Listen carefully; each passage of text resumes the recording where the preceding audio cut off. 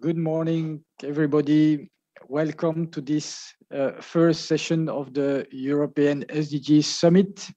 We have the privilege to be the first session of 30 very rich sessions which will happen during the whole week, and 4 plenary sessions, including one today at 11:30 with Mr. Timmermans.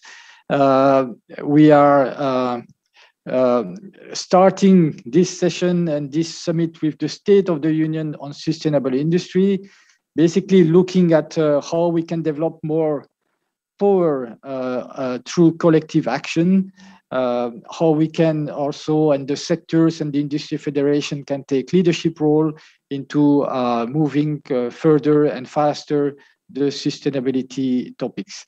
I'd like to welcome all the speakers, of course, and welcome all the attendees. Thank you for being with us. A good way to start Monday morning, as it was just said between us. We have a rich agenda, but before going to the agenda, just a quick look at a number of technical information. First,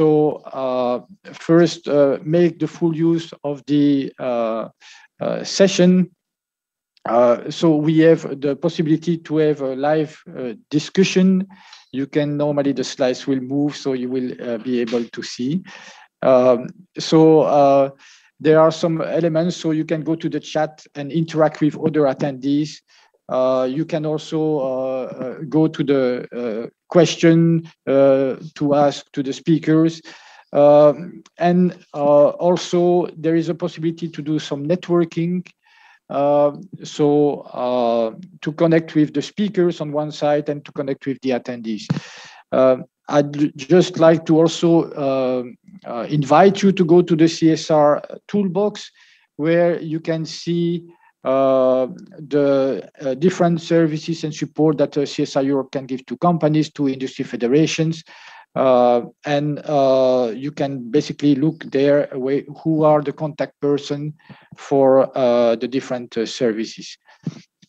Just to set the scene, so we are, I'm sorry, but the slides are just trying to move, no? So that's all right.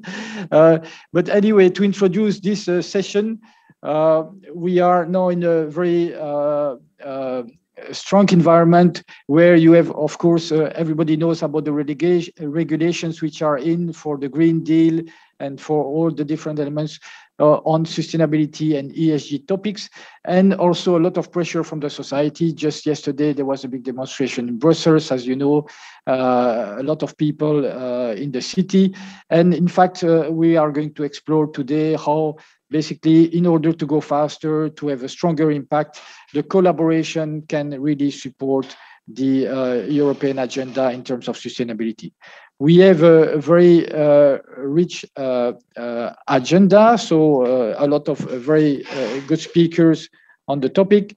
After my quick introduction, we will have the pleasure to have Christine Meyer from Eurostat explaining about the progress of the SDGs in Europe.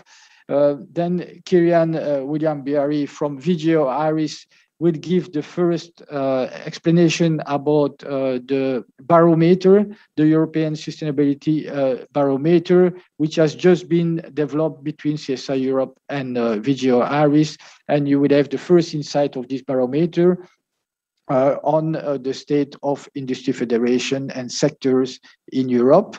And then we will have the intervention from Deborah Revoltella from the European Investment Bank to explain about their analysis of the status of firms and municipalities on climate. We will then move to a panel discussion with 5 industry federations which are part of the Pact for Sustainable Industry.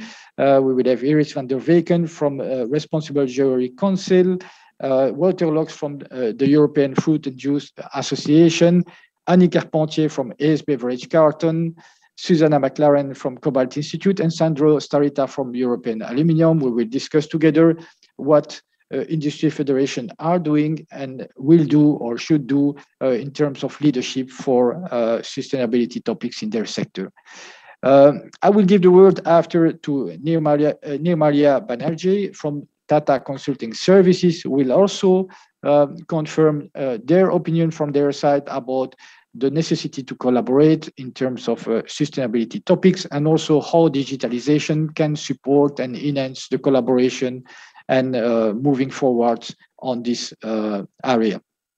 And then the final presentation and explanation will come from Ulla Engelmann from the European Commission, DG Growth, and basically reinforcing how important it is to have strategic roadmaps and good coordination to enhance and support the transition pathways for industrial ecosystems. So a lot of interesting interventions today. And I would like to start directly with Christine Meyer, team leader of Sustainable Development Indicators. Christine will tell us more about what came out of the 2021 report on the progress of these SDGs in the EU context. And Christine, I give you the word. Thank you very much, and good morning to everybody. And thanks a lot for the invitation and the honor to open this conference.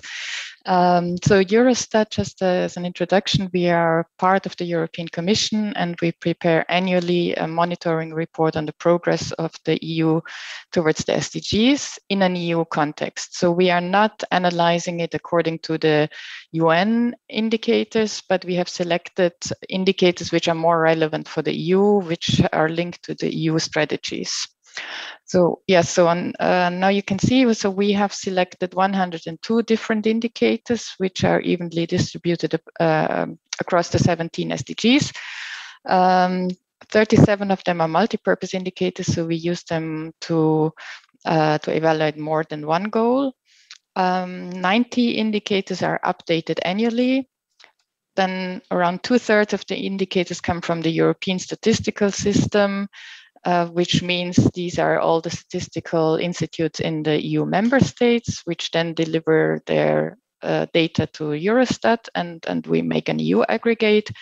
And 39 come from non-ESS sources. So this means mostly from the European Environment Agency, but then also other institutions like Transparency International. So where the statistical system doesn't really have data, we use other sources.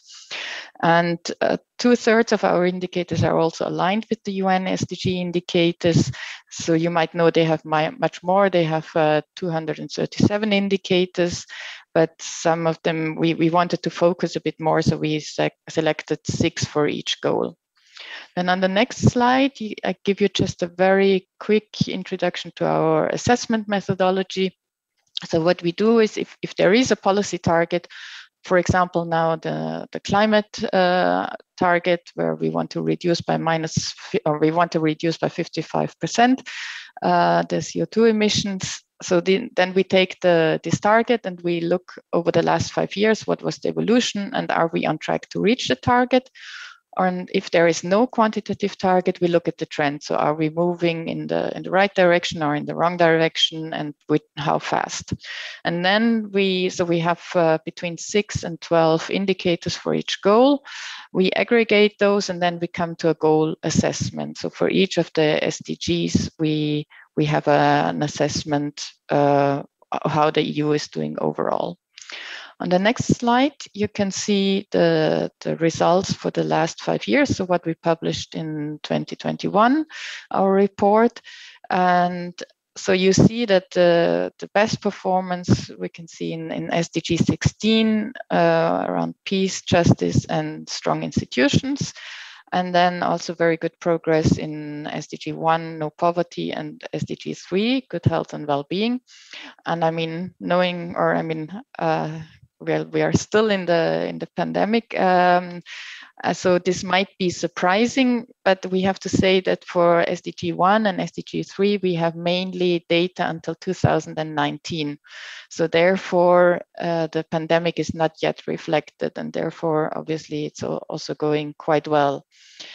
So this picture might look completely different next year, I think. And then we have many indicators many goals where we have moderate progress, and I will present a bit in more detail because they are probably more relevant for you.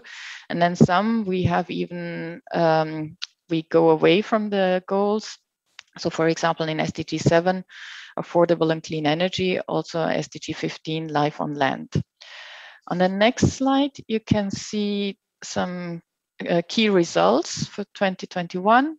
And as I said, I've chosen those which are closer to your topics. So for example, SDG 8, decent work and economic growth. So we had obviously a substantial drop in GDP per capita in 2020. We saw a decrease in investment and employment, but the situation was still better than 5 years earlier. As I explained before, we have our evaluation methodology looks at the most recent data and the data 5 years ago. And because then we were still recovering, let's say, from the financial crisis. So even despite this difficult year in 2020, it was better than 5 years earlier. Obviously, there was also a lot of support from the governments. So this might also change then next year. Then SDG 12, responsible consumption and production. And there we also have the assessment is mainly up to 2019.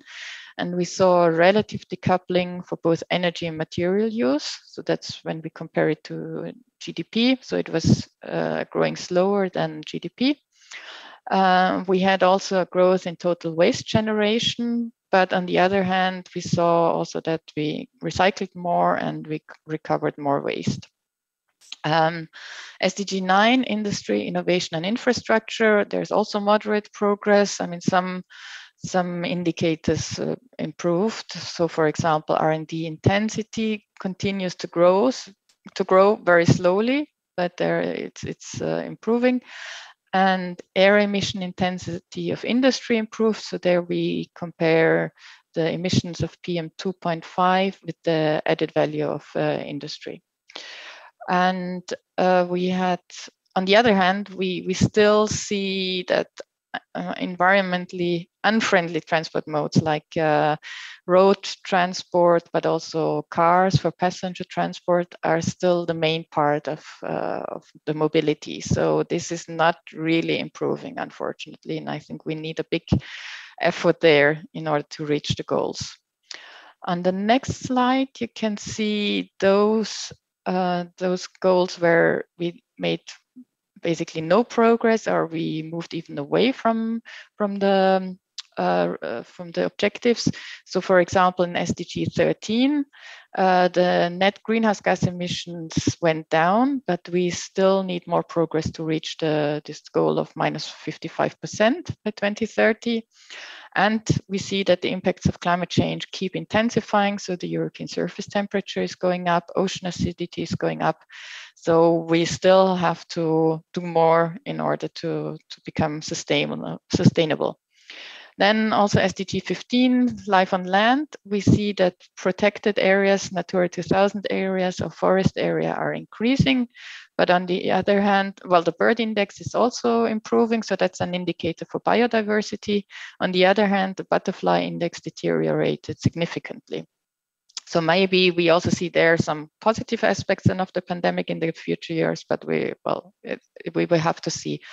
And then where we really see not enough progress is SDG 7, affordable and clean energy, because we also have quite ambitious targets there. So we want to increase energy efficiency by 32.5%. And the share of renewable energy is also, we have a target there, and we have to do more in order to reach these targets.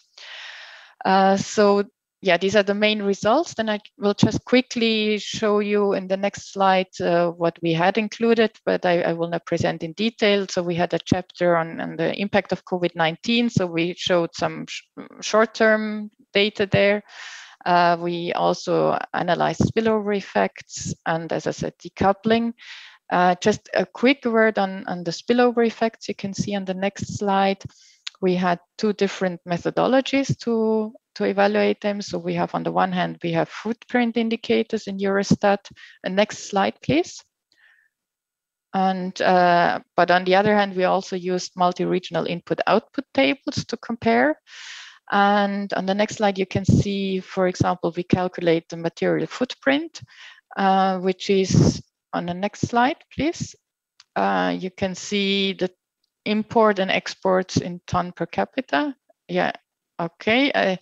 Well, probably the slides will be available later. So we import 7.8 tons per capita every year, and our exports generate or are equivalent to 5.3 tons per capita. So we import more material than we export. You can also see the different sectors.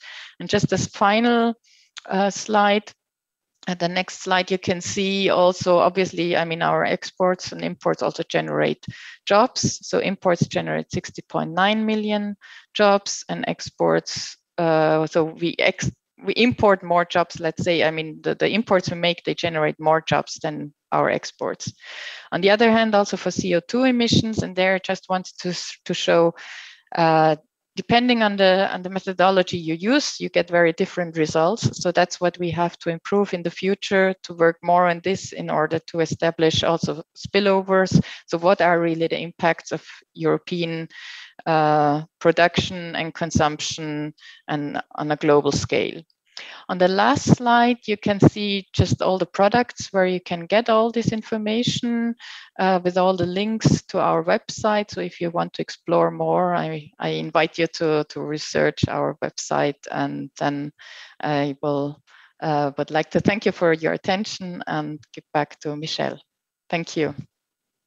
Thanks a lot, Christine. Indeed, I'm sorry for having only 10 minutes for you to be able to present all this very interesting information, but I guess many of the people can go to your report and to the links and then get all the information. Anyway, very interesting, and basically looking at the fact that there is much progress to be done for many of the SDGs, and many of them are just only progressing a little bit, and basically climate definitely is one.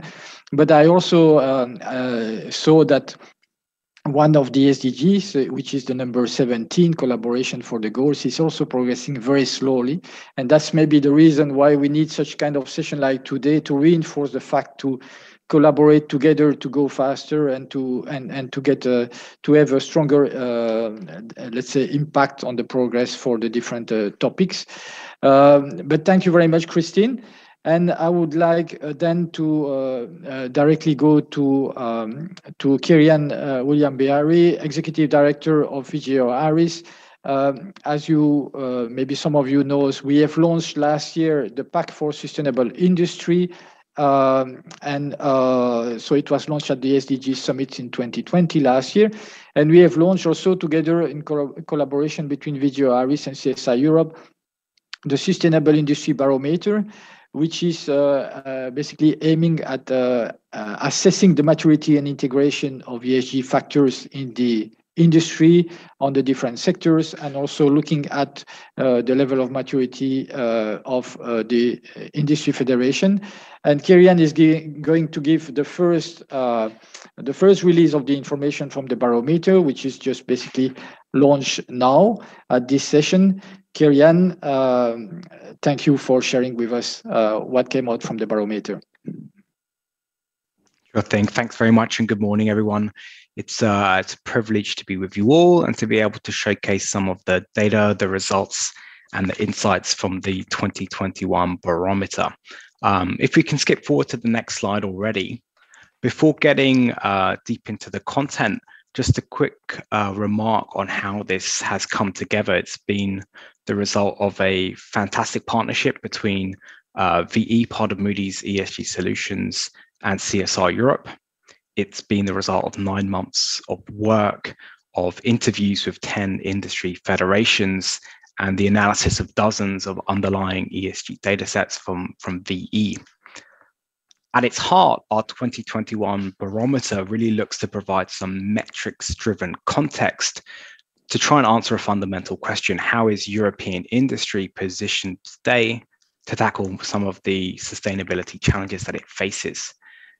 We believe that the dual lens approach of analyzing both the actions of industry federations as well as the industries themselves really provides somewhat of a unique research perspective that fits quite well into this first panel of the day, on appropriately entitled The State of the Union on Sustainable Industry. If we can skip to the next slide, I just want to start walking through some of the lenses of analysis that we provide in the barometer. So one of the ways in which we've sought to provide that kind of metric-driven context has been through the analysis of ESG controversies impacting companies. And you can see our 2021 barometer, it's covering these kinds of events across the themes of climate, biodiversity, executive remuneration. But on this slide, I provided the metrics for social risks, effectively companies being impacted by different kinds of social controversies. And you can see that already back in 2015, there was quite a high latent volume of these. But following the pandemic, we see a very clear spike. And the figures you have for 2021 are only figures up until May of this year. And so I think it reflects an element that we are already aware of, certainly for those of us who work in this ESG field, namely that social risk is very real and very prominent for European companies and global companies. But the message, I think, for industry and industry leaders is clear. These risks are on the rise, and the kind of social risks that we're picking up really cut across a whole range of corporate activities, from human rights interactions to supply chains, and then the workforce as well. Health and safety, stress at work, racial and other forms of inequalities.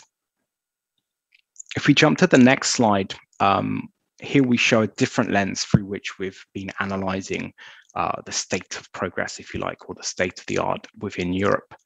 So this is our analysis effectively of energy transition.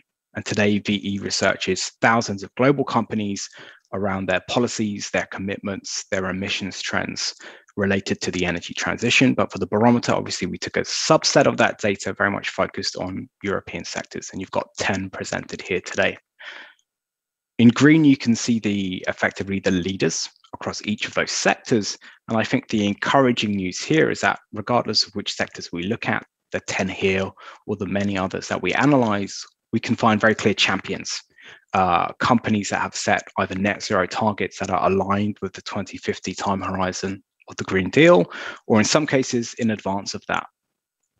In grey, you see the sector average performance, but the real area of analytical concern or the point of attention are the elements that you see towards the bottom of the graph in red there. So effectively, you see the weakest performers in each of the sectors that we analyze.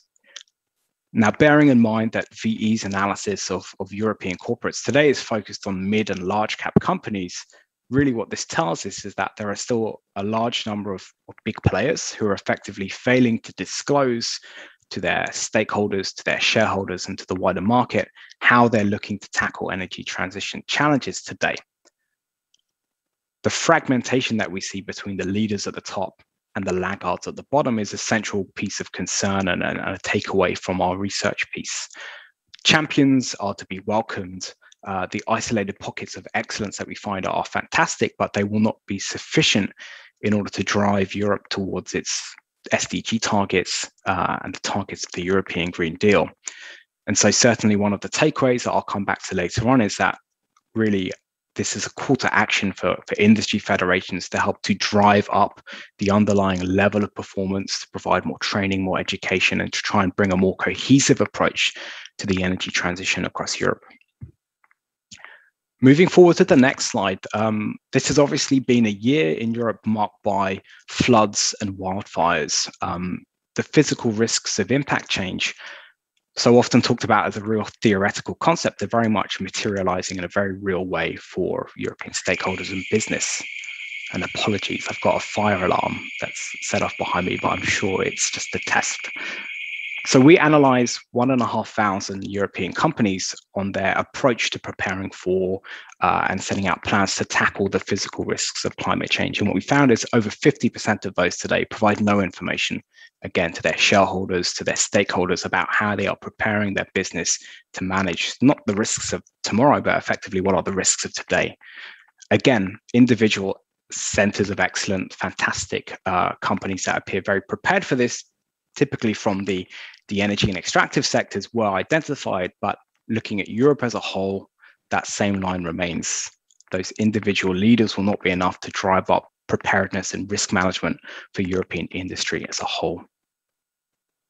Moving on to the next slide, Another one of our lenses was effectively around the SDGs. Now, here we actually looked at elements at the global level, not European level, through two distinct lenses. We looked at the products and services that companies are developing that can contribute to the individual SDGs, as well as the way in which they manage their business, their corporate conduct, and understanding to what extent it's aligned with the goals of the UN. Now, this research has gone into in much more depth in the study itself, but effectively the key takeaways of this: progress certainly appears uneven, and our general feeling, certainly within the research house, is that this is not necessarily an indication that we're on track. There are some areas of clear concern, particularly around SDG 2, around zero hunger, where we find a limited amount of activity, even amongst companies involved in food and supermarket and beverage sectors, around supporting this goal. At the same time, our message is quite clear that around the SDGs, there's certainly a huge amount of scope for innovation and investment to drive progress in the rest of the decade ahead. Now, moving forward, a big component of the research that we provided was around industry federations. We reached out to many, and we're very thankful to the 10 industry federations that provided time to walk through the interview process with them. We looked to understand 5 components of how they work: their approach to policy, to direction, to organization internally, the kinds of activities that they were undertaking, as well as their approach to communication. And a very high-level summary of our findings can be seen on this slide. At the top end, you see the percentage of interviewees that were actively involved in elements such as EU consultations around sustainable policy initiatives, the integration of sustainability into their governance, into their mission and vision statements. So there we found a very complete and very compelling response. But as we move further down, we found gaps and areas of concern or axes for improvement starting to emerge. The number of industry federations that had published publicly SDG roadmaps was somewhat patchy. The number of federations that had established time-bound targets that engage in impact-related activities, and also the number of federations providing annual reporting on their activities certainly begins to diminish amongst the panel that we looked at. The reactions amongst the industry federations were interesting to see. Some of them saw target setting as an unrealistic role for them. Others saw it as a challenge. Similarly, when it came to the issue of impact, some saw this as an element that was perhaps beyond their remit. Others saw this as a challenge for them to embrace and to try and work towards. And throughout the barometer, in the research piece itself, we've identified and provided examples of good and best practices that we were able to find through the interview process and through our additional research. Let me begin to close out my remarks by talking to some of the key findings of the barometer overall. So if we can skip to the next slide. I think in our overall analysis of industry federations and of European industry in general, it's clear that strong foundations for working on sustainability and ESG issues are there.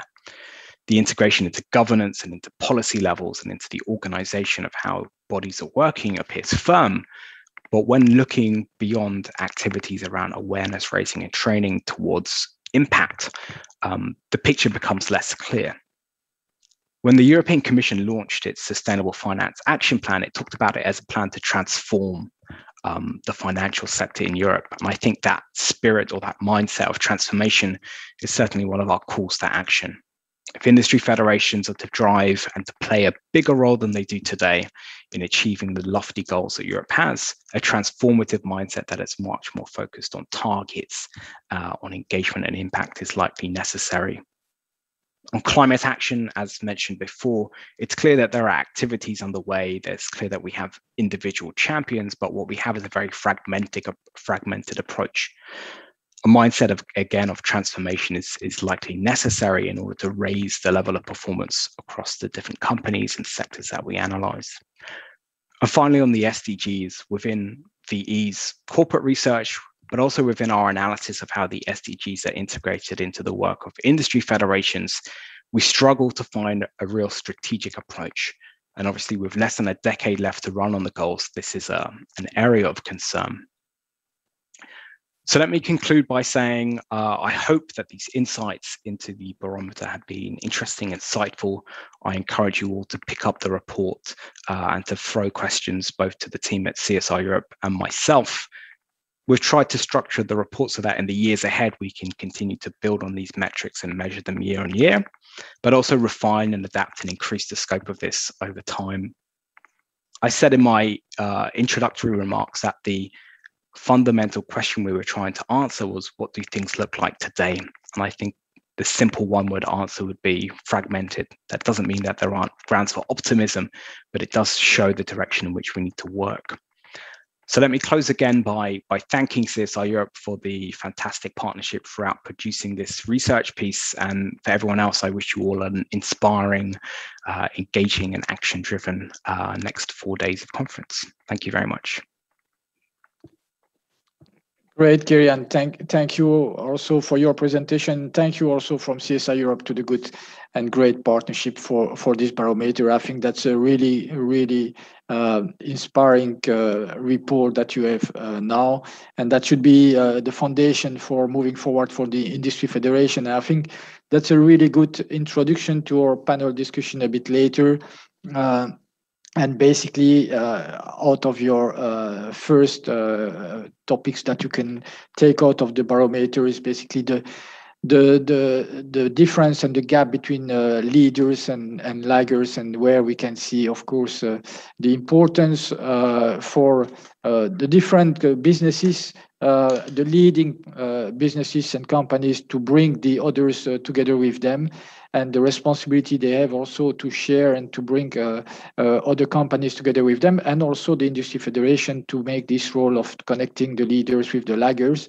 I think very important, and definitely important also to your slide on the Industry Federation to see that there is 100% of the federation which are basically having sustainability in the mission and on the highest level. But basically, when it comes to action, there is more to do, and definitely very good to have that as a starting point for discussion later in the panel. And thanks again for the collaboration, Karian. I'd like now to move forward to Deborah Revoltola from European Investment Bank.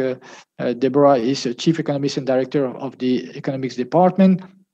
She will tell us more about basically the assessment from European Investment Bank on firms and municipalities' status on climate change, and how they are basically now standing versus the ambition for 2050. Deborah, thank you for being with us, and I give you the word. Thank you. Thank you very much, and it's really an honor to come, and I enjoyed very much the previous presentation that I think brings a lot of elements in common with what I will going to speak to tell you now.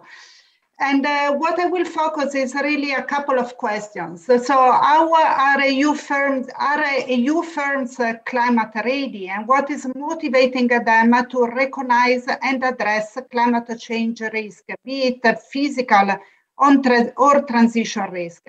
And actually, in the next 10 minutes, what I will do is shed some light on EU firms' self-assessment of these issues, and I will present the results of a unique survey that we run on an annual basis at the European Investment Bank, which interviews some 12,000 firms at the EU level with the US as a benchmark.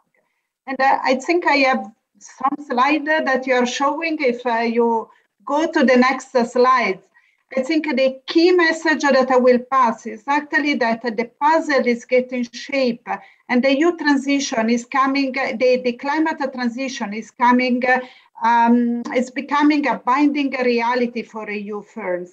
Still, what we see is that the firms remain more proactive in trying to signal their positive stories, more on the ESG side, while there are only gradually, they are starting to recognize and address the exposure to risk, if you want, the negative side of the story.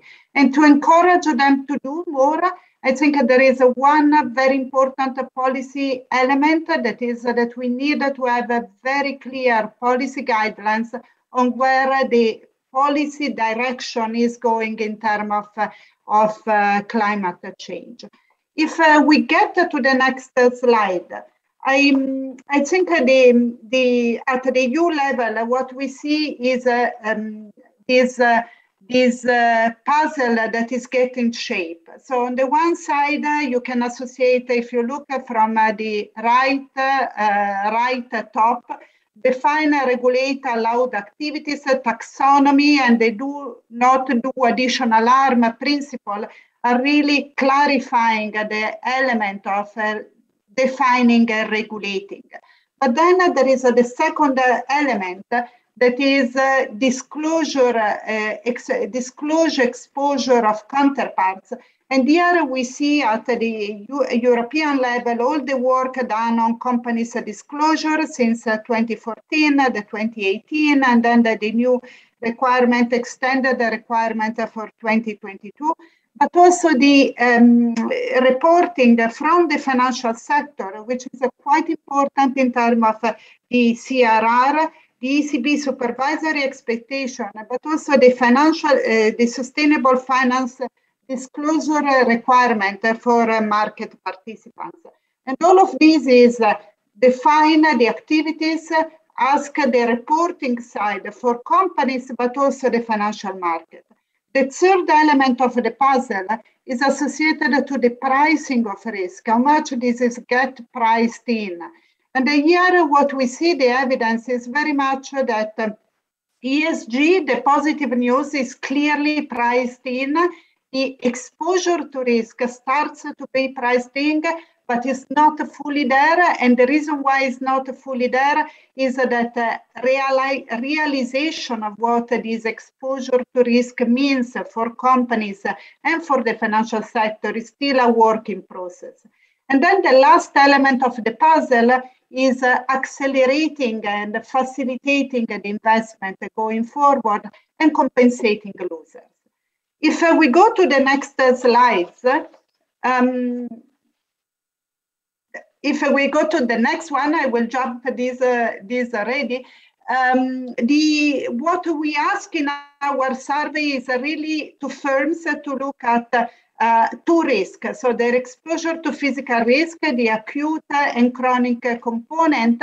And then if we go to the next slide, and then the transition risk, which depends on required change in the economy to adapt to the 2050 net zero emission commitment. And this is an element that is related to how much the economy has to transform, and then also the timing, the commitment, and the plans for this transition.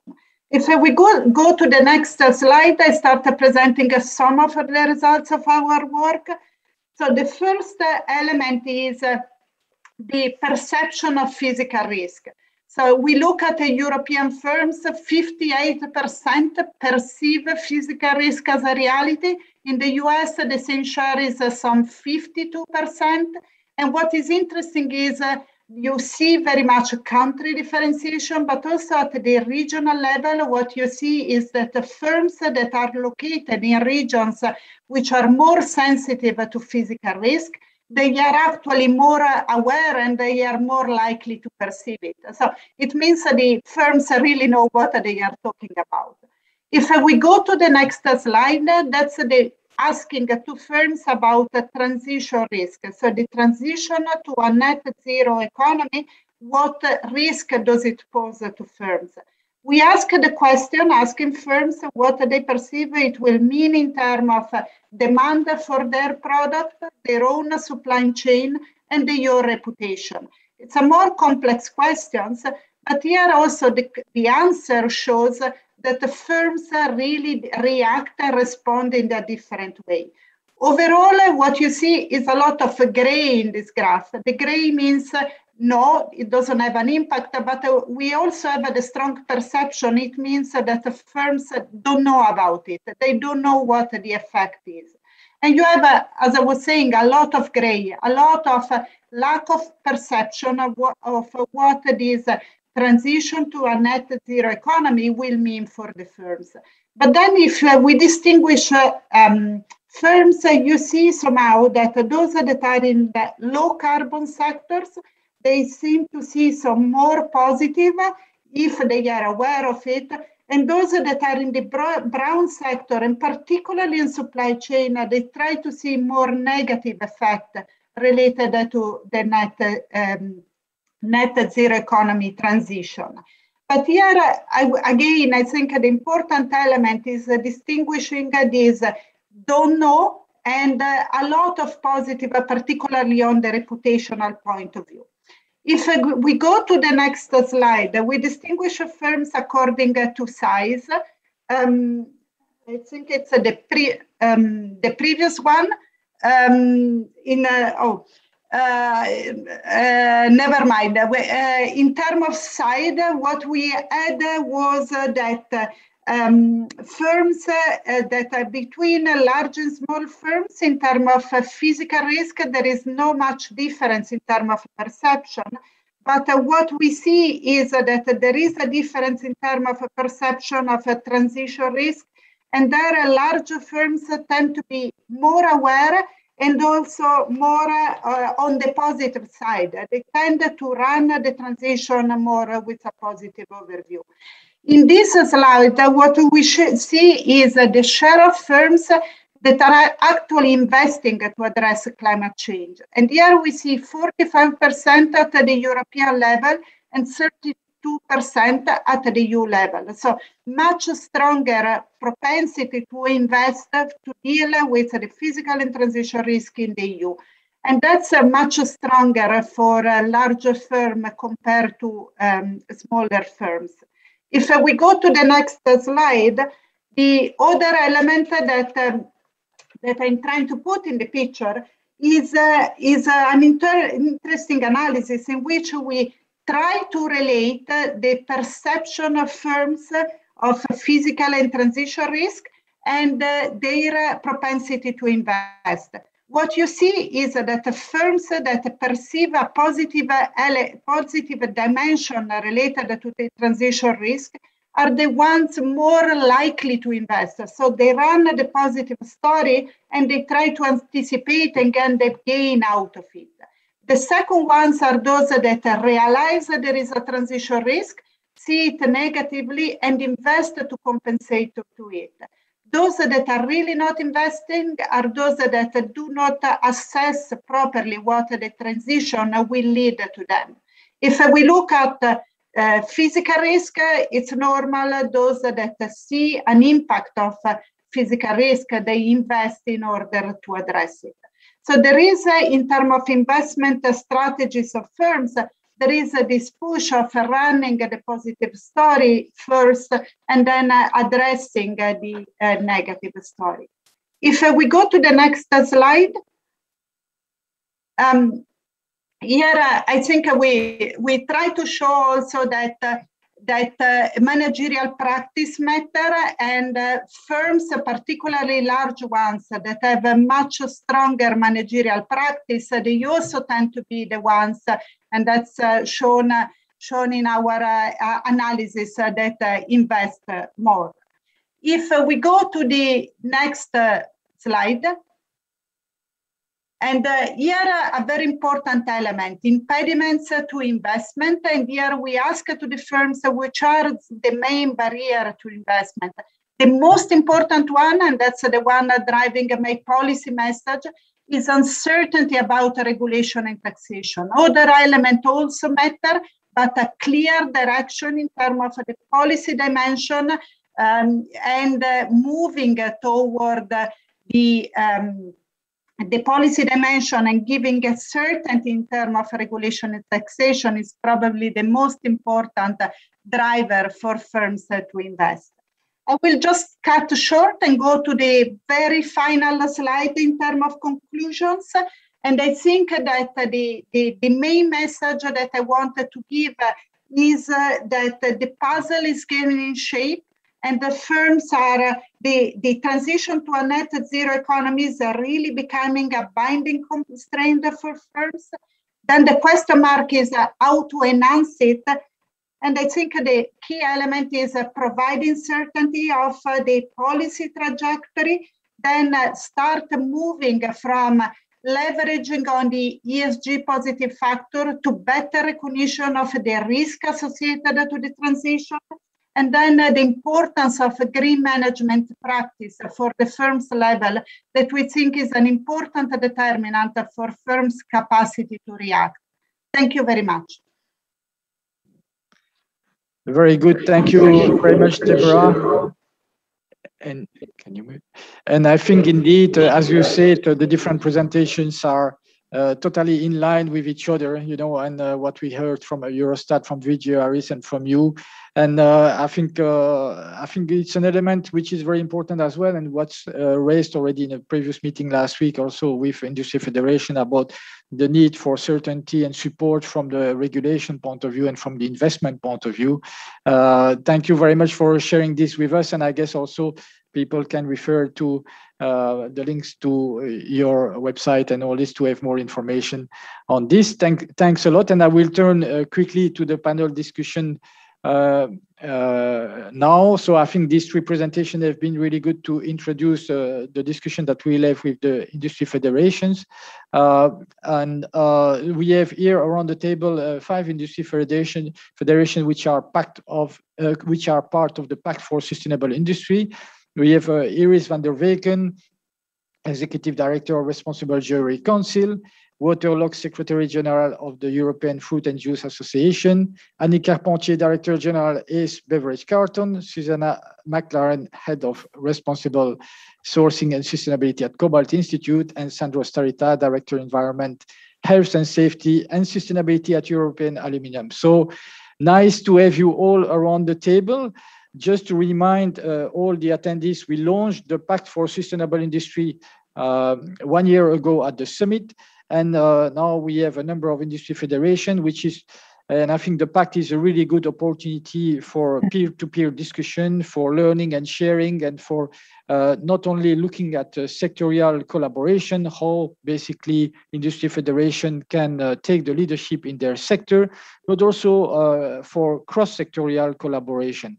And I will come back to that, but for example, we have an industry federation like the European Food Juice Association and Ace Beverage Carton, where you have basically the content and the packaging together, which can work together basically on some potential topics in the future. That's the aim of the Pact for Sustainable Industries, to bring industry federation together and looking at what Kirian mentioned at the barometer, see how they can basically take a stronger role in their sector. And I will turn directly to Eiris. Good morning, Eiris. Thank you for being with us. Thank you for being also in the Pact for Sustainable Industry. And I'd like to just simply ask you your reaction to what you heard and to the barometer, and to explain to us how you take the leadership role in your sector, and what are also maybe the challenges that you see in order to go faster in your sector. Well, first of all, good morning, everyone. And thank you, Michel, and thank you to the CSR team for inviting us to the table. Just a quick snapshot for those of you that do not know who the Responsible Jewellery Council is. Of course, we were founded in 2005 as the industry association for the global jewelry and watch industry. And today we have 1,500 members in 71 countries. Europe is, of course, a very important market because of the jewelry brands. Mostly Italy and France are within the top 5 of the membership. So let's go back to what I heard. Well, first of all, I think it's nothing new, or it's very much what I expected, because I agree with Kirian that indeed that industry associations need to go faster and advance also to really develop transformational impact, and that requires a whole industry to accelerate on efforts. And the fact is, I think just like other industries, that we have members at different stages of maturity. And it's very important to get all those members aligned and to bring them to the next level. I think what we also see is a big appetite for what I would call SDG accountability. So we have never received so many requests from members to understand, how they can align their business strategy with the SDG framework. And at the same time, we've also received a lot of questions on the link between the SDG framework and the ESG framework. Because for some of the biggest companies or champion companies who have, a lot of people in their team as experts, they are already very much working on this topic. Sometimes for smaller enterprises, it's much more difficult. So we also see that as a key role for our organization. So allow me, Michelle, to just quickly also go through the fact, okay, what has RJC been doing? And I think it's important that we started in 2019 with doing a deep dive with an SDG survey with our members. And we quickly realized that if we wanted as an industry to really drive collective impact, that we needed to do a materiality assessment, which we did for the industry. We looked then at, what are the priority SDGs? And that was mostly for us, gender, climate, decent work, responsible production, consumption, peace, justice, and of course, partnerships for the goals. And then we took it a step further in the sense that we built a framework to multi-stakeholder consultation, which I invite you to look at, which is called the Roadmap to 2030 and beyond. And the roadmap has been aligned to the 17 SDGs, and it talks about the most impactful contributions that we as an industry can do. But then we saw, okay, if we want people to be able to implement this roadmap, we need people to understand. So we have invested a lot of capacity in training, in education. And at the same time, within the governance framework of the Responsible Jewellery Council, we have set up a specific task force, which is called the SDG Task Force, which is really responsible for moving this roadmap ahead.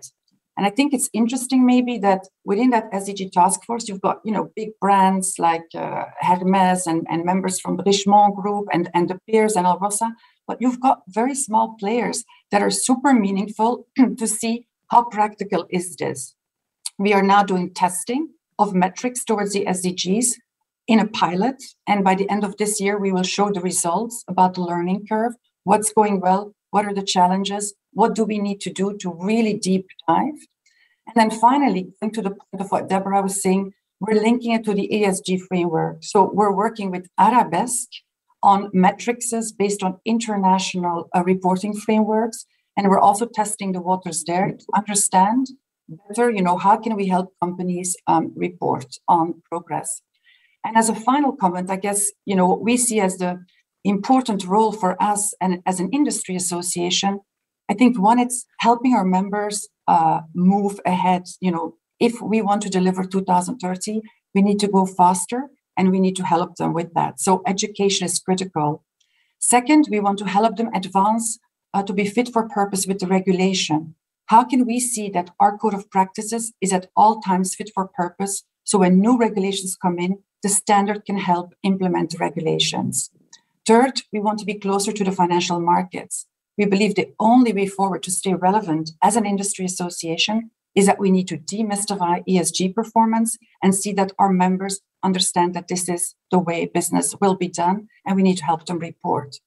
And finally, we see that we have a huge opportunity in helping report on progress, so transparency reporting on the different stakeholders' expectations. So again, I'm very happy to be here, and I'm very much looking forward to working with all these industry associations, and again, also take the opportunity to learn from each other and do more benchmarking. Thank you so much.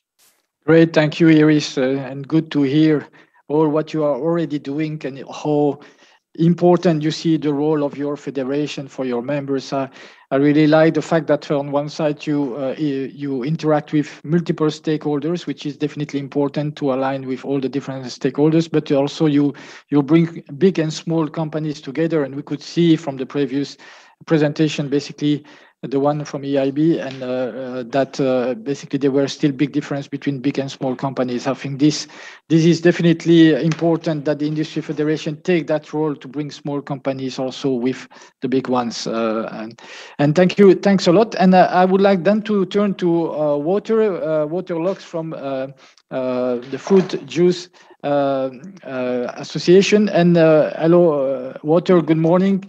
And good also to hear your reaction from the barometer and also what you are doing to what we discussed already before. Basically, I think you like to basically move ahead more and more in your sector and take a stronger role. I think you have done a lot of activities already in education with your members, sharing and learning and giving them the possibilities to exchange, but you like to move ahead into more action. Can you tell us more about what you are doing? Thank you, Walter. Thank you, Michel, and thanks to CSR Europe indeed to invite us, and everything I wanted to say you have already said, Michel, but it's true. So we as EIGen represent the European fruit juice industry. We always claim that we represent the interest of the fruit juice sector, which is not 100% correct, because we only have bottlers in our membership. And I'll come back to that, because that will be one of the big aspects for us also. You indicated that we are in good companionship, having Annick on this roundtable, but also with Sandro, because also fruit juices are bottled in cans, in aluminium cans. As you mentioned, Michel, we are working already on sustainability for a very long time. And that's also where we will elaborate upon, because that's leading to some missing points and why we are now stepping in back again in a second sort of circle to get sustainability back again on our agenda. Sustainability has always been on our agenda because we are an agricultural production. We were at the foundation of the creation of a CSR, Juice CSR platform in 2013, funded by the European Commission. We also coordinated the Juice Covenant in 2017 with the aim of having by 2030 100% sustainable sourcing of juices. But yet we want to now start with a sustainable roadmap 2030. And why is this? As you have mentioned, Michel, everything has been on sharing best practices, sort of education, establishing a vision, but not a vision into practice. And now I come to our specificity of our sector. As I said, we only represent the bottling, meaning you can bottle juice, but if the juice is not coming from a sustainable growing agricultural production, then you can do whatever you like, you will not have a sustainable juice. Further on, you can have a very sustainable juice bottling, but if your packaging is not sustainable, then also your juice doesn't become sustainable. So that's why we really want to look into upstream and downstream when setting a sustainable roadmap to 2030. The biggest problem, of course, also is we are a very global sector. 70% of the orange juice comes from Brazil. So we need a lot of people around the table to make a juice sustainable roadmap. Also, I think Kieran made that remark also, leaders and the small enterprises. Alone in Germany, we have 300 bottling companies. So we have, of course, everybody knows the very big global leaders, but going to the European market, it's so diverse to get them all alongside. And I think that's where our learning process is within CSR Europe, sitting together, indeed, also with Annick. And I'd have to thank Annick because she has already made her roadmap, so I can just copy and paste most likely of that roadmap. But that's where we have our role, is getting people together. The understanding has been done in our educational role with this creation of the CSR, Juice CSR platform and so on. But now we really need to get people committed together to get them aligned, pre-competitive, with a sort of the red light stick saying legislation will be there. So as you mentioned, predictability of legislation is needed because it's going to be our guiding light saying there is legislation coming ahead of us. We need to act. If we don't act, then of course there will be financial repercussions. And you cannot do it alone as a company. There's such a vast aspect of legislation coming to us. You can't do this alone. And as I said, there is a value chain. So even if you want to do the best bottling company in the world, then if your juice is not sustainable, you will not becoming a sustainable juice sector. So that's our cooperation. That's what we try to aim now by starting our exercise and being part of this group of CSR, interchanging, as you say, exchanging best practices, learning processes from all aspects and from all leaders in this CSR Europe. Thank you. Thanks a lot. Thank you very much, Wouter. Thank you. And indeed, that's the objective of the Pact for Sustainable Industry. And that when you say copy-paste, maybe, but at least inspiring yourself from the different already best practice from others, and definitely from Annick and what she has done already in Eiris beverage carton, but also from others. And that's the objective. So no need to work individually. Like you said, there are too many things to tackle. And I think if we want to really tackle all these objectives, strong objectives that we have, we need to collaborate. And thank you also for making the transition. So I will go to Annick directly. And Annick, maybe if you can really try to keep it to 4 or 5 minutes maximum, and to explain to us. I'm sorry to put the pressure on the time, but we are on the time pressure. To explain, I think you have already your roadmap, indeed, as Wouter said, and I think you have very ambitious targets also with being climate positive in your sector. I like very much what you said last week in another meeting about the fact that the federations are responsible to make it possible for businesses to take action. So maybe you can tell us a bit more today. Thank you. Indeed. Thank you, Michel, and thank you to CSR Europe for inviting us today. I'll build a little bit on what Wouter said. And indeed, I think that the barometer confirms the importance of sustainability in the company's agenda, but therefore as well in our association's agenda. And working together in a pre-competitive manner actually helps bringing companies towards achieving common goals. And one of the key and biggest challenge today, as we all know, is climate change. So that is clearly a focus for all of us. So we need this cross-fertilization across the value chain, and at Eiris, actually, we already have a part of the value chain within our membership, since we have the suppliers of the board used in beverage carton. We're mainly made from renewable resources, but we do have also the converters of beverage cartons. And indeed, we look forward to working across the value chain with indeed the Juice Association, maybe others as well, to make sure that together, and as we are interdependent, together we can really have a significant impact in improving the value chain footprint as a whole.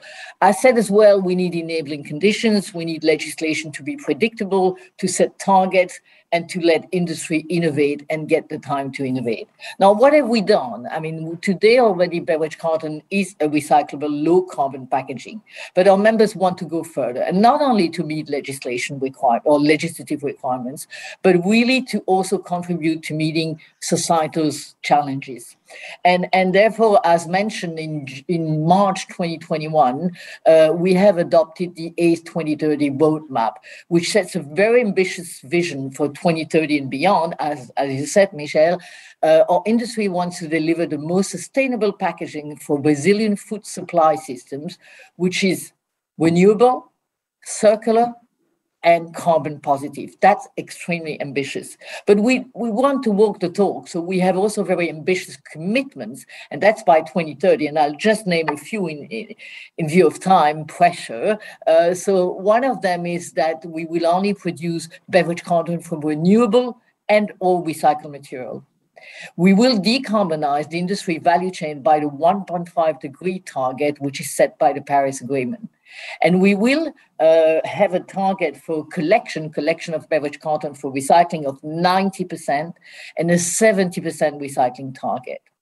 In 2007, our members already committed to full traceability of the fibers used to produce beverage carton, and that has been verified and achieved since 2015. But we now want also to have certification of all the materials which are used in beverage carton. So we really want to have action from sourcing to end of life and have cross-fertilization, as I said, across the different elements of the value chain. Now, one last word. Associations are good enablers to make it happen. But of course, behind that, you only have the companies. They do invest, they do innovate. And so their role is essential, but we're there to, again, bring them together. They do also work with their customers and suppliers, and all of that creates a system which is positive towards, indeed, going for more sustainability. There's no doubt we need to take that path. And my final word will be about the just transition. At the moment, I don't know any, or barely know any association that really works on the social aspect. It's complex, it's global, it has different elements, but maybe that may be our next challenge for the future years once we really are all on the same page on sustainability. So I will leave it there, and thank you again. Thanks a lot, Annick, thank you very much. And yes, good to hear also all the proactiveness that you have taken, and already also to set up clear targets, which is also very important. Thanks a lot. On your last statement about the social aspect, I think it just showed the importance to have a number of industry federations around the table and to discuss together, because you are probably more advanced in a few elements linked to climate or to the environment, while, for example, Susanna at Cobalt Institute, in fact, has more progress in the social aspect with basically the due diligence and basically the LCA exercise that has been done already in Cobalt Institute, and basically also looking at the human right. And Susanna, maybe you can tell us a bit more about that. Also share your feedback from the barometer. And also, I think one element that you mentioned also in the discussions we had previously is also the role for industry federation, also looking at the members to recognize the role of industry federation to take leadership in sustainability. So basically that the members see a change in the historical support from industry federation, from advocacy to also leadership in this kind of topic. So Susanna, also if you can keep it to 4 or 5 minutes, thank you.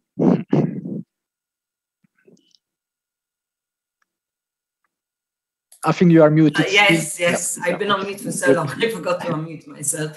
But thank you. I think, yes, we go, the order of presentations is perfect, building on what Annick said. And thanks again for inviting us. I'd say that when the Cobalt Institute chose to join the Pact, it was because we saw an opportunity to share a platform with like-minded industry associations who recognize their power, I'd say indeed their responsibility, to not only defend and promote the commodity they represent, but also to leverage collective action to achieve growth and prosperity for both people and planet. And this mandate indeed does push far beyond what I would say has been the traditional view of an industry association that exists solely to represent the interests of its constituents. For someone like me, a sustainability practitioner in this industry in the sector for over 20 years, it really empowers me to drive that change within our organization, to scale up action and become more impact-oriented. And that would ultimately place us in a better position to achieve the ambitious goals set out in Agenda 2030. But I think it's important just to contextualize and say who we are as the Cobalt Institute. So we are a not-for-profit global trade association representing the cobalt industry. We are dedicated to promoting the sustainable and responsible production and use of cobalt in all its forms. And I think our strength is indeed the fact that we represent an estimated 75% of the global cobalt market, as well as the whole value chain, so producers, users, recyclers, and traders of cobalt. So that in itself provides a really unique opportunity to use our leverage for positive impact.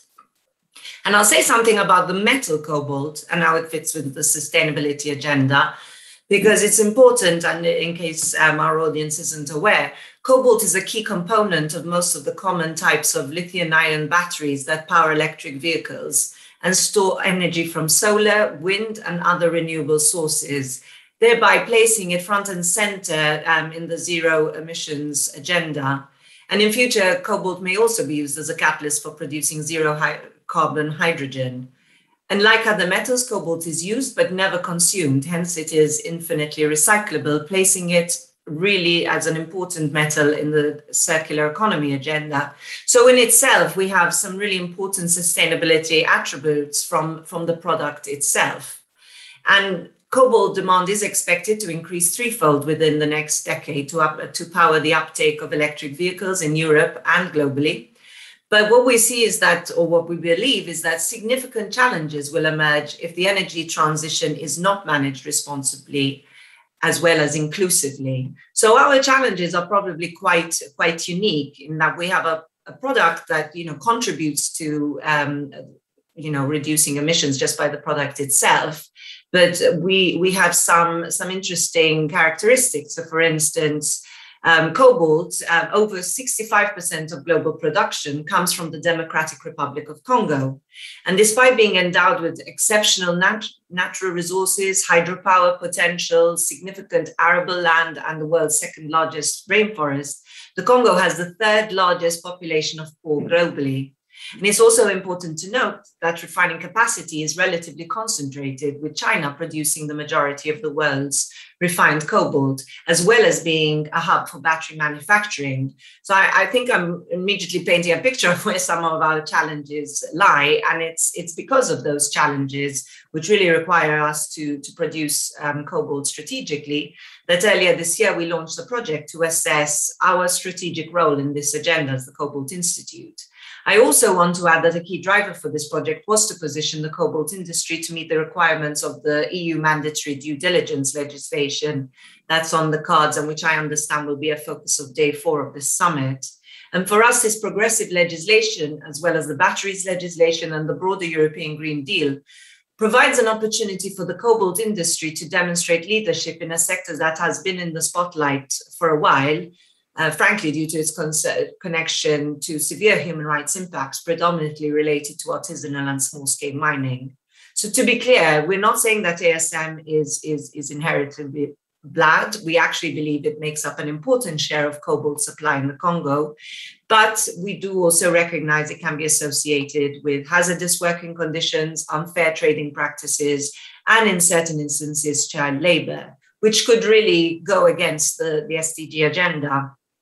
So our project mapped the value chain to build the cobalt value chain to build an understanding of the full scope of ESG risks across all geographies and phases for all the uses of cobalt. So just to characterize that, we mapped extraction, trading, transportation and warehousing, refining and smelting, manufacturing and end users, as well as recycling and disposal, because it's important to think about some of the impacts arising from that when we think about the circular economy. And our project was grounded in the UN guiding principles on business and human rights, on which the forthcoming due diligence legislation is premised. We assessed salience of risks. For those of you who aren't familiar with the concept, it's those impacts that rise to the top of the list because they are at risk of being having the most negative impacts to a company's activities or business relationships. Once we identified those high priority risks, we then considered where we as an institute are best placed to facilitate collective action to achieve meaningful outcomes.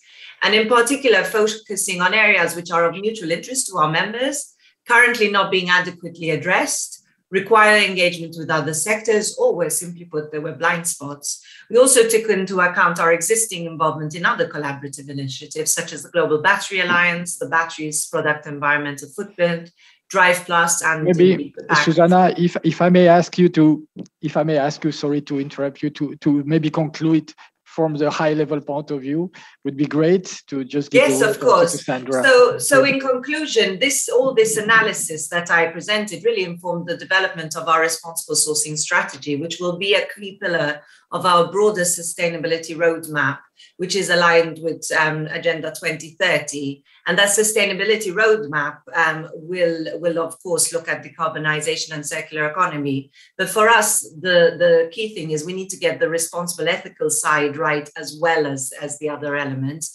And that's where we will be focusing our efforts. Thank you. Great. Thank you. Thank you very much, Susanna. Apologies for interrupting you, but in order to give the time to Sandro. Great also to see what you are doing and basically your intention to continue to take leadership and in fact more leadership in your sector. And I'll move directly to Sandro. Sandro, welcome and good morning. Thank you very much also for being with us. and I'd like to hear also your reaction to the barometer and also what you are doing. I think you have a very strong sustainability roadmap also in European Aluminium, and I'll let you mention about it. Thanks a lot, Michel, and thank you for the invitation to CSR Europe and to the colleagues who spoke before me. The barometer, I think it's a very good initiative. Of course, whenever you can measure progress, then you know where you are, and so you can also set targets and monitor progress. It's clear that the setting targets with numbers has to be very much adapted to the specific characteristics of a sector. Aluminium was not involved in the barometer, so I can't rely too many of the results, but in other cases it's important to assess a bit more in depth. And I think it was also very important what was mentioned by the colleague from Eurostat that presented some numbers that were the latest available before the pandemic. The world changed completely. So sometimes the numbers can tell a story which needs to be interpreted as not just taken as such, because sometimes sectors can be very complex and therefore an average doesn't take into account the extremes that you can have on both sides. But at the same time, we started as European Aluminium many years ago to collect indicators for sustainability. So, I mean, we have been through these difficulties and we have assessed them over time. I think that the results of the barometer are very much meaningful in terms of saying that there is a good basis to start with, but then of course it has to be built up, and in that sense the cooperation across sectors can be very useful. And just a couple of words about European Aluminium. We represent the aluminium industry this year. Actually, this month we are celebrating the 40th anniversary. So there's a lot of history of activities. And as I said, since about 20 years, we have started collecting and publishing sustainable indicators. So there is a commitment from the sector since a long time. We launched a sustainability roadmap in 2015. I presented it last year at the summit. To give it a contribution. And also together with CSR Europe a few years ago, we assessed the link between the roadmap and the SDGs. So no surprise there are a number of SDGs that are extremely relevant for a sector like ours, and especially the cooperation aspect. So the SDG 17 is crucial in this sense. In order to support our members to the implementation of the roadmap and also therefore to the link to the SDGs, we have undertaken a number of initiatives which are, I think, relevant with respect to the differences between the leaders and laggards that was mentioned before. So we have developed some guidelines using the expertise from the membership in order to help everyone to develop internal processes to go into the implementation phase. For example, for the management of waste, for the management of water. So we are using the expertise from the leaders in order to have a common standard, a common reference to build management plans at all levels of the industry. We also created an online platform to share expertise and experience from the accidents in the workplace and new solutions for the prevention of accidents in the workplace. And so this is also another way in which association can share best practices within the same sector. And we also created an innovation hub where the companies can work together towards innovation projects. And this is within our sector, but of course, what can be done with other sectors in terms of industrial symbiosis, in terms of co-definition of projects can be extremely important. In the previous presentation, it was highlighted how much fruit juice is linked to the beverage cartons, and the beverage cartons contain aluminium, and in the case of cobalt, of course, it's a metal that's mined, of course. So there are similarities with also other mined metals that then can be recycled at the end of their life. So they have all the circularity aspects to take into account. So there are definitely some elements of common discussion that can be done, and that's the reason why we joined the Pact for Sustainable Industry. I think it's also important, something that was highlighted in terms of context and legislative environment, also non-legislative environment that can help. Because, for example, these days, our sector, which is extremely energy intensive, is suffering a lot from the increase of the energy prices, which peaked in the last few weeks. And this is something that can affect a lot all the programs towards the sustainable targets, because you have a contingent problem that you need to solve. In that sense, you need also some visibility, as was mentioned, for the investments. You need also to have a certainty of what is the context in which you can invest, because those activities require a lot of investment. It's also shortages of raw material that depends on kind of monopolies in other regions of the world, and so we depend on the supply from these situations. So in that sense, it's very important also to cooperate in a constructive way with the policymakers, so that the efforts from the industry can have enough visibility in order to be performed in the best way. Because aluminium is a traded material at global level with the price set at the London Metals Exchange. So the margins of maneuver in the market are quite limited. And so this is important to take into account. And so, I mean, we look forward to cooperating and participating with the other sectors. We are happy to share our experience, also our difficulties, so that others can possibly learn from the lessons that we also took from the experience. So looking forward to that. Thanks a lot, Sandro. Thank you very much indeed, and good to see also all what you are doing. I think definitely the elements of the fact that there is already a good basis and that you are ready to discuss with others is basically says it all. So that's the reason why we are here, and basically this connection and this collaboration will definitely help. I'm looking forward to the next meeting with all the industry federation of the Pact for Sustainable Industry, and that we can have more time basically to exchange and to go more into the actions and how to help each other. And that's great. And I would like to thank all the 5 speakers, Eiris, Walter, Annick, Susanna, and Sandro. And I'd like to have a quick reaction also from Nirmalia Banerjee from Tata Consulting Services. Nirmalia, you are going to tell us also how you see at Tata Consulting Services the importance of collaboration, and also how digitalization can support this collaboration. If you can also keep it to 4 or 5 minutes. Thank you. Sure. Thanks, Michelle. Very good morning, everybody. And thanks for joining this forum, which will play a very pivotal role in accelerating the Europe's journey towards a sustainable future. Many of the things which I'm going to talk about has already been discussed, so we are thinking alike. At TCS, we have the unique advantage of sitting at the cross-section of a wide array of industries.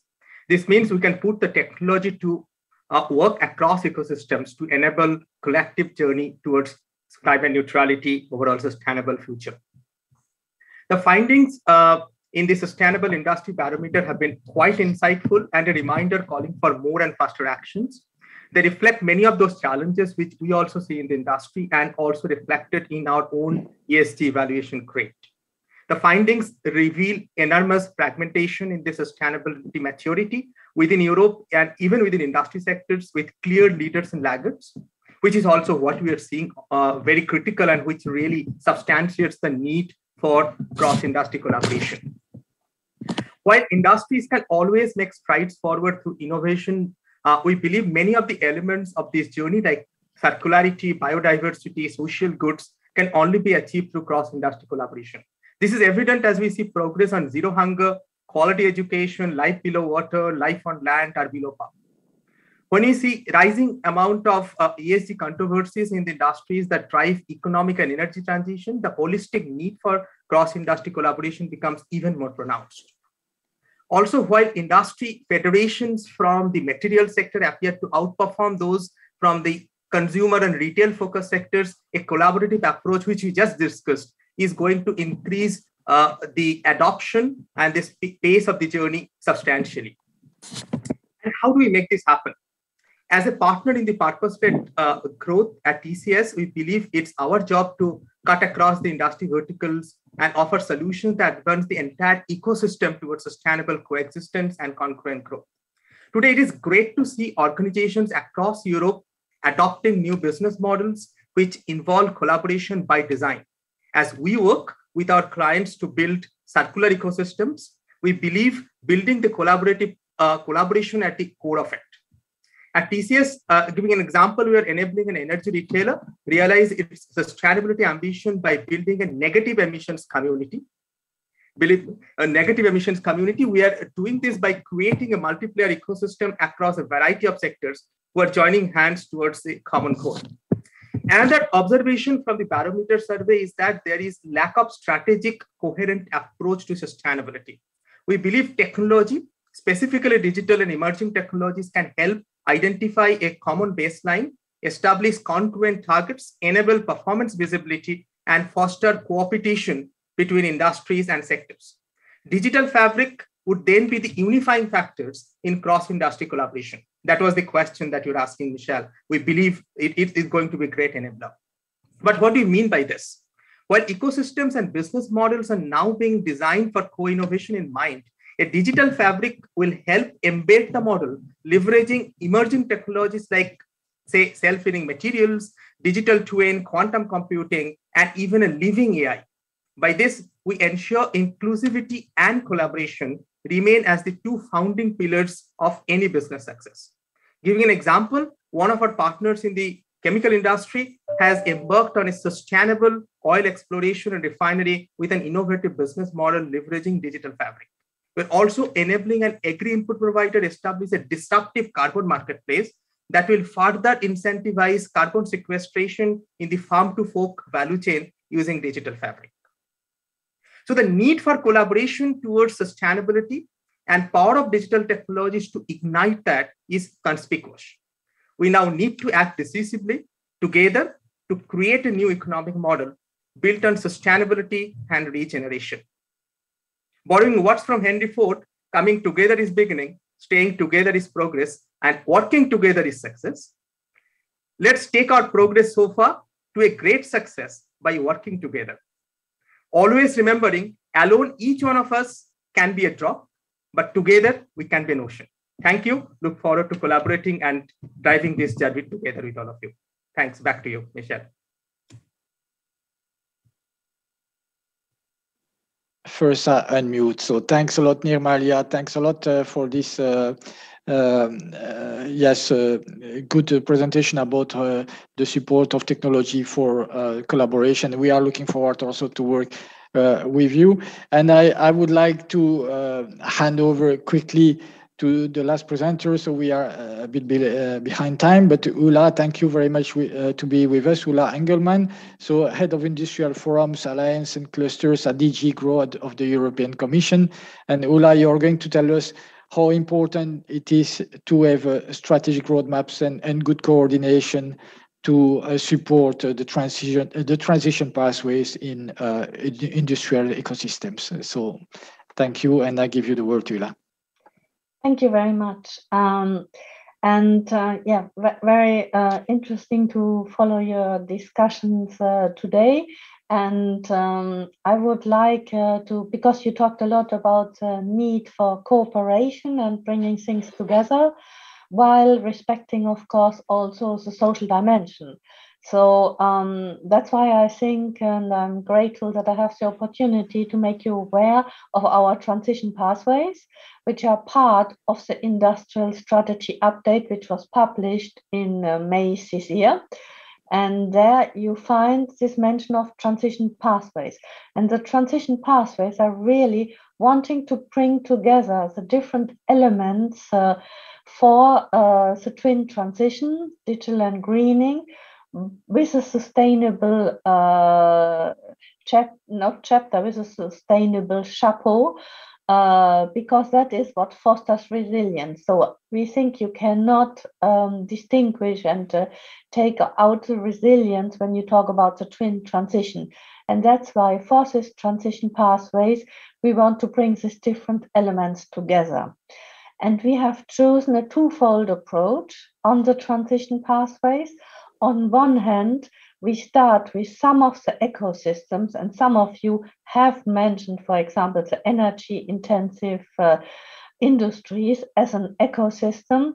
So we have come up with scenarios which are now in public consultation for transition pathways, and I would encourage all of you, because the scenarios for the transition pathways for energy intensive industries are out. They have been published a week ago, and they are open for public consultation for 8 weeks. So this is now the moment to make your point and to contribute to this public consultation. We will also soon publish scenarios for mobility. And before the end of the year, we are also working on scenarios for the construction ecosystem, as well as proximity and social economy and textiles.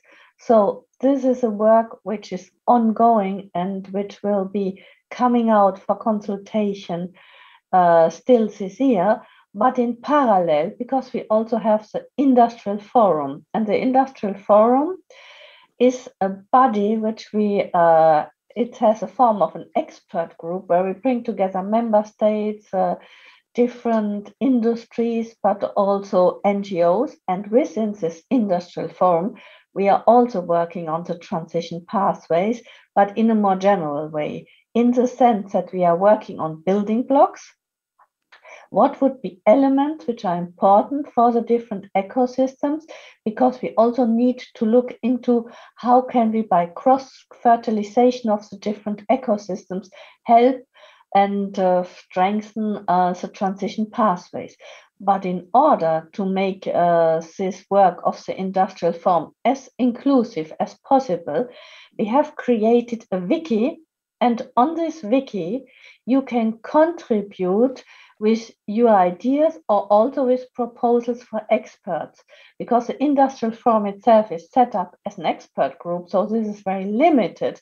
But our idea is really to go as broad as possible, and therefore we have also this wiki, which allows all of you to contribute and bring in your ideas. So these were the two main points which I wanted to raise awareness, that on one hand, we have the Industrial Forum with a wiki where you can contribute, and we have the specific scenarios which are to be published or which have been published as staff working documents, and therefore you can also contribute during the public consultation. I think I leave it like this as we are short of time, but there are concrete moments, and it is now where you could really contribute. Thank you. Thank you very much, Eula. Thank you for making my life easier with the time. And thank you very much for this good complementary information and presentation with all what we heard before, indeed. And indeed, it's an opportunity for everybody to contribute, to give opinion, and to be part of this consultation. Excellent. And then I will go now very quickly to the conclusion. We finished the last presentation with this very rich and inspiring session of the first roundtable for the SDG Summit. So, in fact, I'd like to reinforce the fact that this collaboration between industry federation is an opportunity for the different industry federation to learn and share information between each other. We are inviting industry federation others to join, of course, and to enlarge the group to continue to progress together. Of course, you can contact us at CSR Europe. You can contact also Kirian at Moody's for more information about the barometer. And in fact, you will also learn during the full week with a number of other sessions. Also, a lot of collaboration between companies from different sectors, from other industry federations as well. This afternoon, there is a session with different of our NPOs, National Partner Organization, doing National Pact for Sustainable Industry, so looking at the collaboration at national level. And I invite you really to register to all the sessions during the summit. There will be now in less than 30 minutes the first plenary session with Mr. Timmermans and different CEOs from companies like Ilham Kadri from Solvay and also the CEO of NL. And so I will just conclude with that. So to first thank all the speakers for really the great input for each in a few minutes, and basically to reinforce this fact for collaboration in bringing also the people through the transition. So the social aspect is also very important. The fact that there is already a good basis, a number of good things are done, but still further progress into action is necessary, and through collaboration, that's probably the way to go in order to make sure that things can happen and all the ESG topics can progress in the correct way, and also the SDGs, as we have seen from the first presentation of Eurostat mostly. Thank you again, everybody. I'd like to thank also Alessandra and Georgia, who made this session possible, also for the preparation and for all the technical support. And I wish you a very nice day and basically a very nice summit, and hopefully to meet you in some other sessions. Thanks a lot to all, and specifically to all speakers. Thank you. Thanks, everybody.